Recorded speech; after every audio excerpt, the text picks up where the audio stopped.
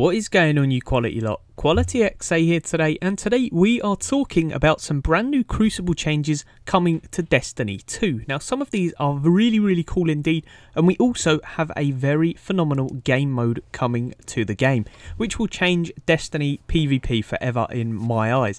But yeah, anyways, let's get right into this. So first off, we will talk about the brand new game mode. This game mode is known as Countdown. It is a new competitive mode where players spawn on either offense or defense, and when the round ends you swap sides and roles. The goal is to plant a bomb at the enemy base and then defend it until it explodes.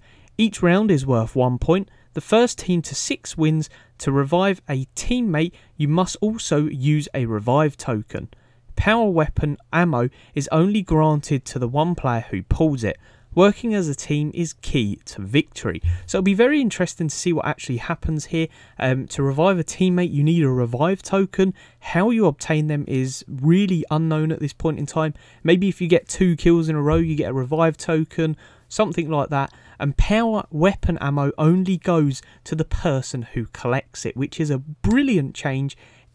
Whether it's just for this game mode or Crucible, I'm really hoping it's for the entire thing, just so heavy ammo isn't everywhere, if that makes any sense. But yeah, very cool changes indeed.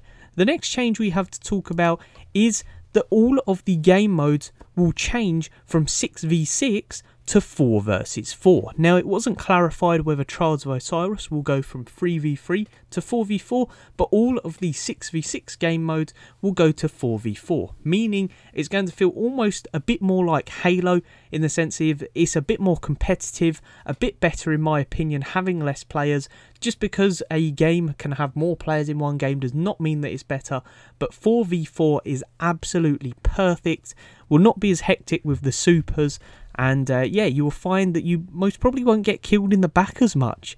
But yeah, pretty awesome indeed, and I really cannot wait for these changes. Anyways guys, what do you think about these changes? Do you like this change to 4v4 or even this brand new game mode? Like I said, the game mode is honestly going to be revolutionary for Destiny. It sort of shows the limits. We could even see a capture the flag game mode. Now, I know that I would love to see that. But anyways, that's the video. Like I said, let's try and smash 50 likes on this video. I know you guys can do that. Honestly, smash that like button now and it will honestly make my day. As well as subscribing if you guys are new around here.